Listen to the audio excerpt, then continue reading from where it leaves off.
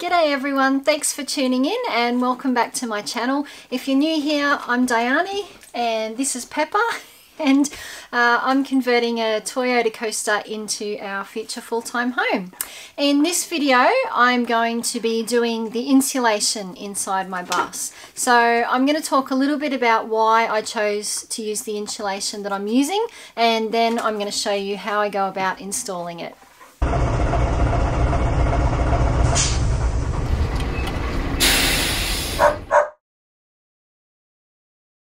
So I'm going to start off right from the beginning by saying that I am by no means an expert in insulation. In fact, I knew pretty much nothing about insulation before I started building this bus. So this is not meant to be a video on how you should definitely install insulation in your bus.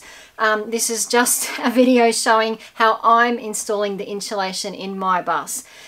There's a lot of information out there, and to be honest, trying to research what the options were and what's the best insulation to use in my bus was really making my brain hurt.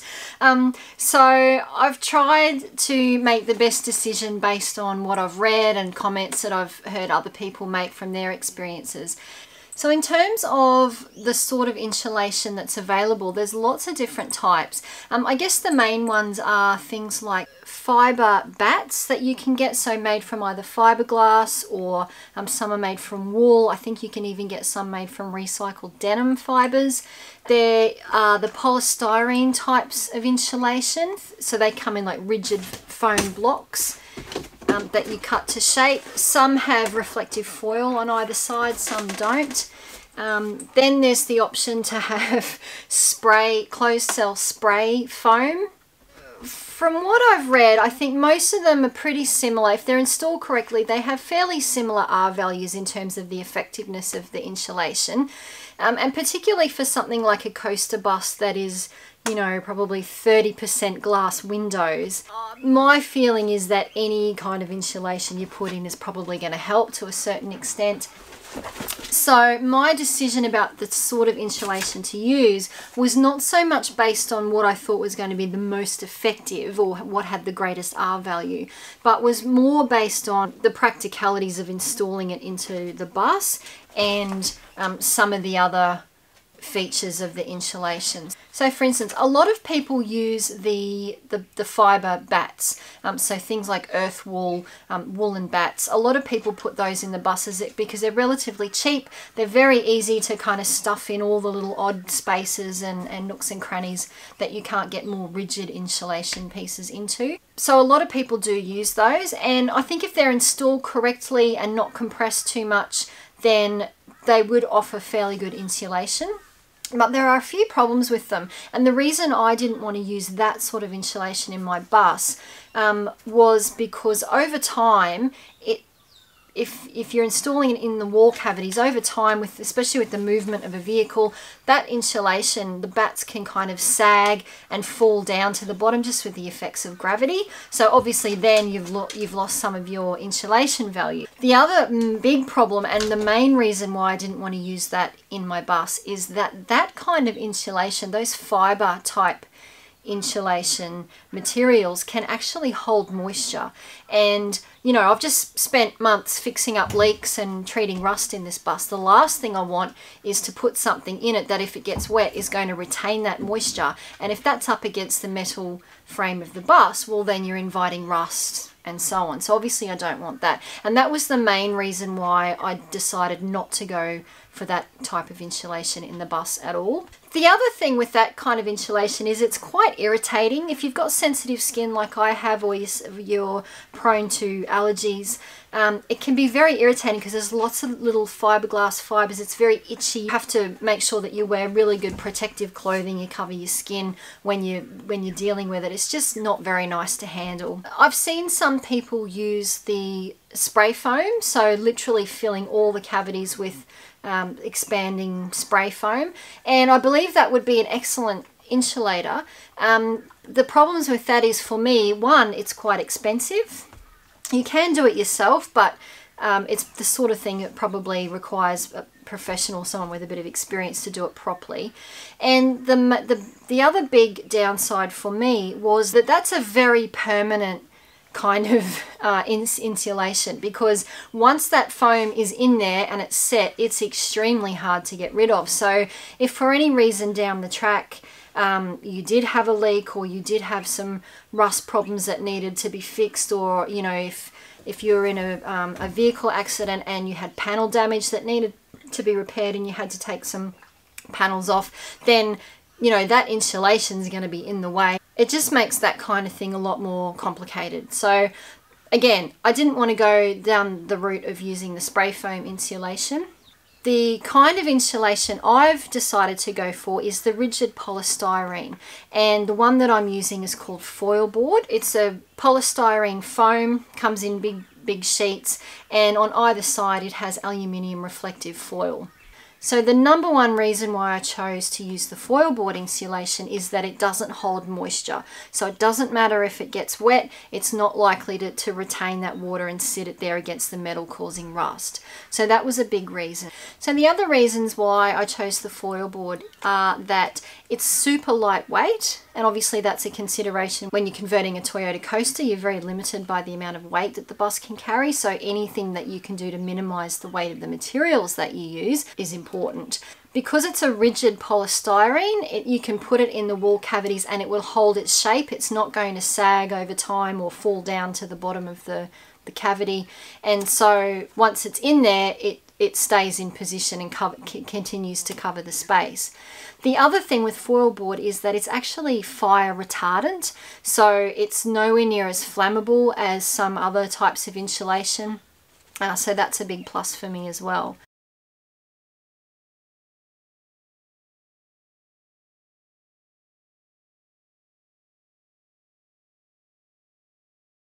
So to insulate my bus, I'm actually going to be using two different sorts of insulation. So the first one is the Foilboard, and I'm going to be using that to fill as many of the spaces within the frame as possible. So all the cavities in between the ceiling beams and the metal frame of the walls.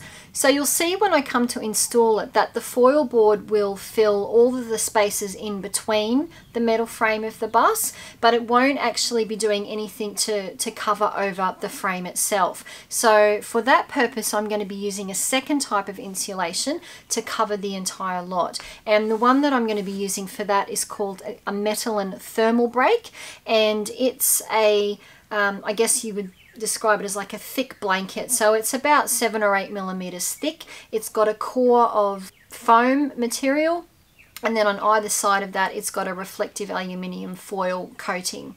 And my plan is to put that over the top of the Foilboard, and it will also cover the bits of the frame in between the Foilboard sheets.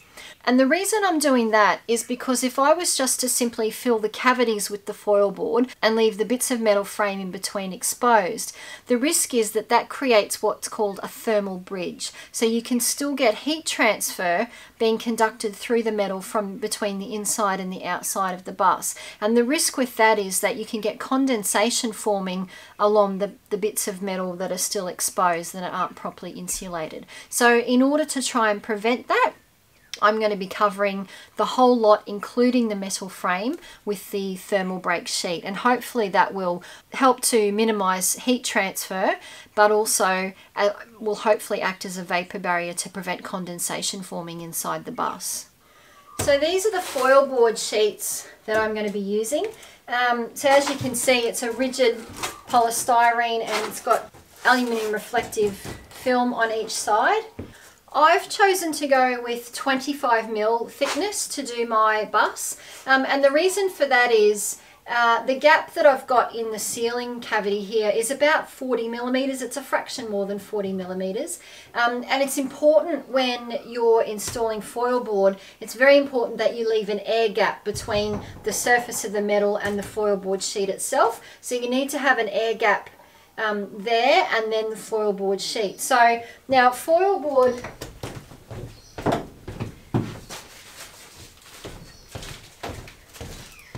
you can actually get spacers. So Foilboard make these spacers. They're just little squares of foam that have got a very sticky adhesive backing on them. And the idea with these is that you stick these onto the surface and then the Foilboard sheets go up against that. So these things are actually creating the air gap. And these are about 15 millimeters thick. So it just works out that if I use these on the roof, that'll give me an air gap of 15 millimeters, and then my 25 mil foil board sheet will make up the 40 mil. So when I put these foil board sheets in with the air gap in place, they should sit roughly flush with the bottom of this frame here. So that's why I chose to go with that thickness. I'm also going to do the same for the wall cavities. The wall cavities are a little bit thicker, but you'll see when I come to install them there's a lot of ridges and things, and I think the 25 millimeter will work well in those sections as well. And it was just easier to order the sheets in all the same thickness.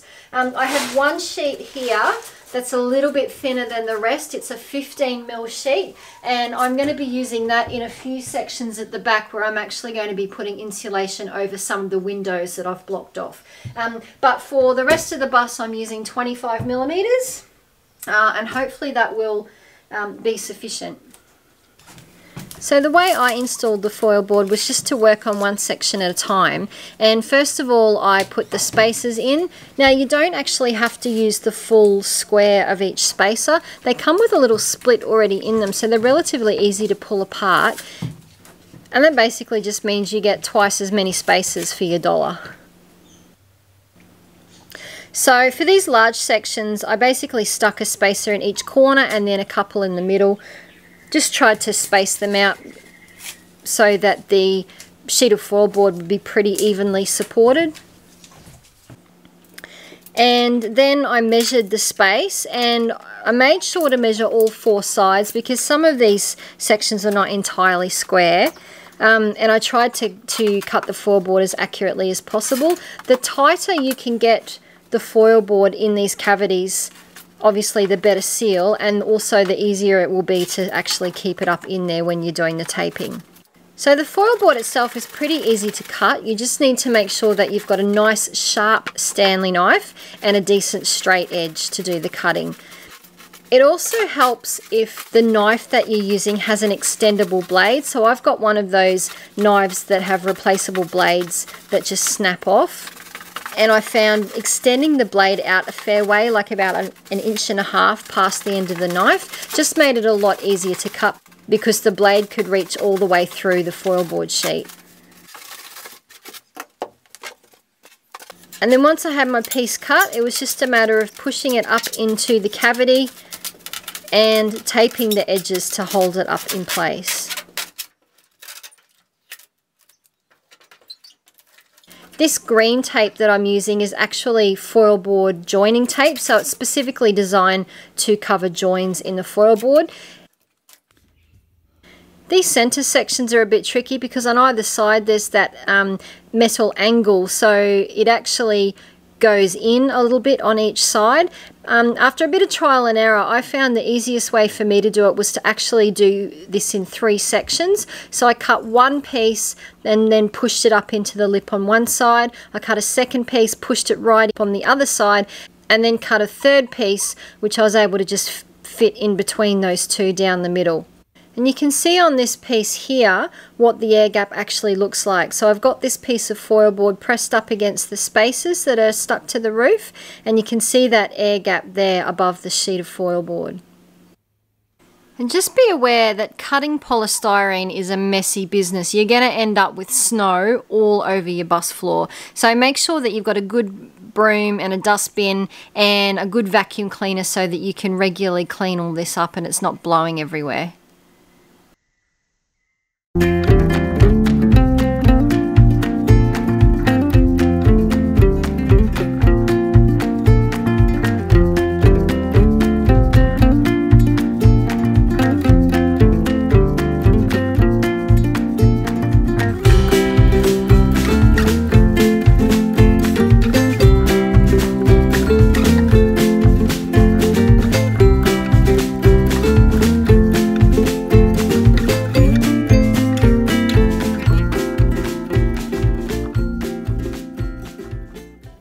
Okay, well, I've done as much as I can on the ceiling for now.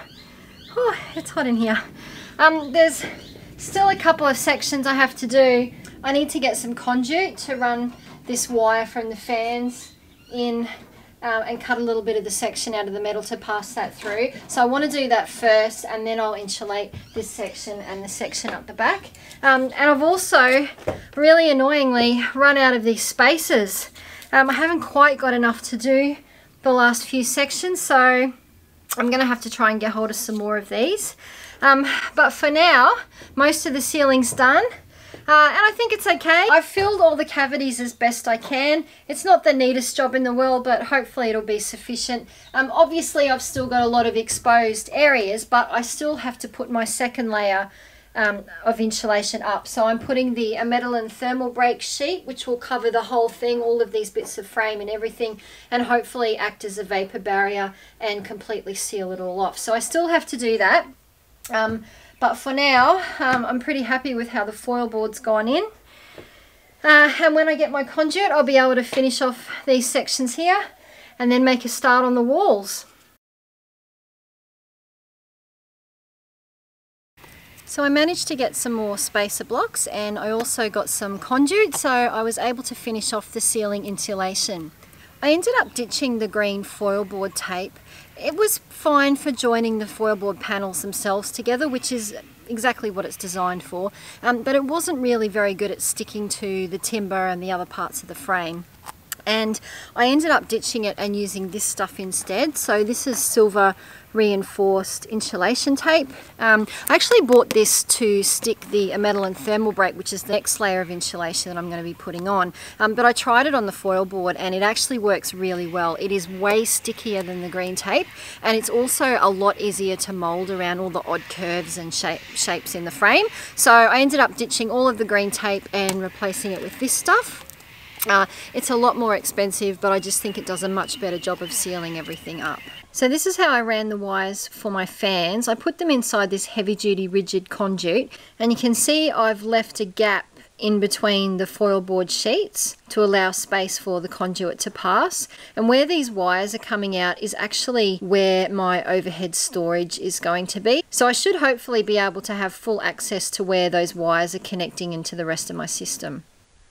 Now, if you're wondering why I went to so much effort to keep the foil board away from the conduit, it's because that the polystyrene in foil board can actually react when it comes into contact with certain types of polypropylene, which a lot of conduits and electrical wire coatings are made of. So that's something to be aware of if you're using foil board or some other kind of polystyrene insulation, that you just need to make sure that you protect your wiring and use the right kind of conduit. Now, from what I've read, my understanding is that it's the plasticizers in a lot of the flexible polypropylene conduits that cause the problem. So that's why I've gone for the orange heavy-duty rigid conduit, because it's made of unplasticized polypropylene and therefore should be safe. And just as an extra precaution, you know, that's why I taped the edges of the foil board that were close to the conduit, just to try and prevent any contact down the track, because once I've put my ceiling lining in, I'm not going to be able to access most of the length of that conduit. So it may seem like overkill to some people what I've done there, but you know, it's just really important for me that I try and minimize any potential risk of fire or other problems with my electrical installation in this bus. So I'm just trying to do things as safely as I can to prevent any problems in the future. So let me show you what the finished ceiling looks like. I'm pretty pleased with how it's looking so far, and you can see just how much better that silver insulation tape molds into the frame.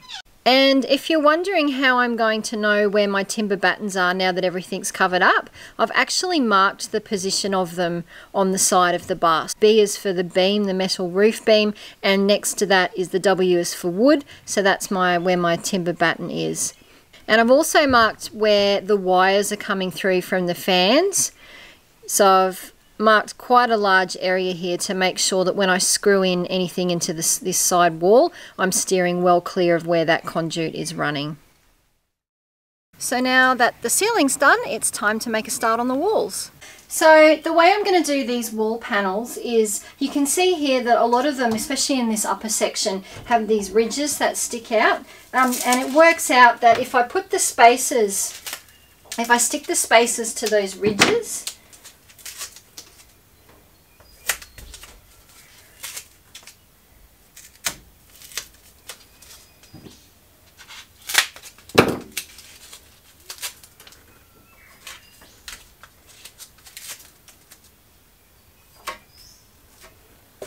then it works out that when I put my foil board in, it's pretty close to sitting flush with the front of this frame here.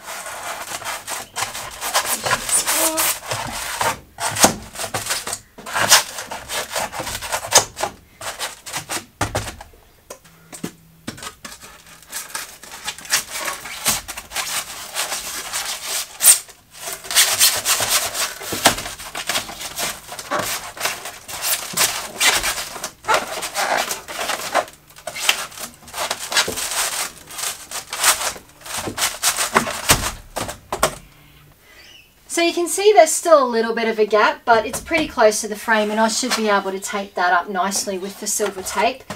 So that's how I'm going to do the top sections of these bits of the walls.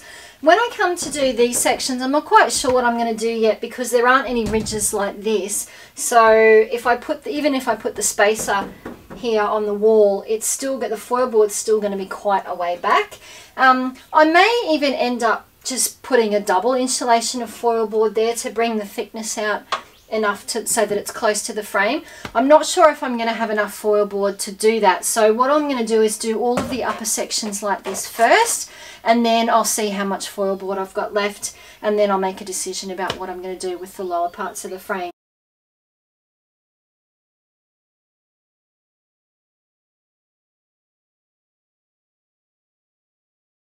That's basically how I'm going to do the walls. Very similar to what I did in the roof. It's just a matter of measuring the spaces and trying to fit the foil board pieces in as tight as you can get them. And for these little sections here, I'm just using some skinnier leftover pieces of the foil board, pushing them up into there and down into the space there as much as I can. I'm not worrying about the spaces here because in these sections there's actually an air gap between this wall and the back of these bits of the frame, so there's technically an air gap already there. I'm not too concerned about putting the spaces in there, and the foil board sheets just fit quite nicely in that space. And you can see what I mean here. This section I've already done. I've filled this part of the frame here with the skinny pieces, and then you can see here how I've taped up these sections of the wall. So even though they're sitting a little bit of a way back behind the frame, that silver tape really does seal it all nicely. So I'm going to go ahead and do the rest of the walls the same way. And this is the end result. It took a lot longer than I expected to do the walls just because there were so many little angles and awkward corners to try and get the foil board into, but I'm pretty happy with how it's turned out in the end.